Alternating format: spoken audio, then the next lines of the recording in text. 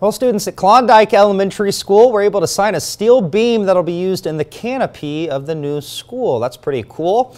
Construction at the elementary school began toward the summer of 2023. It includes a brand new classrooms, a new media center, and renovations to the cafeteria, gym, and office area. Well, yesterday, students and staff put on their hard hats and grabbed Sharpies to commemorate the ownership they have in this project. Emily Newton's an architect for the project and a former Klondike student. She says the beam will be placed at the main entrance of the building.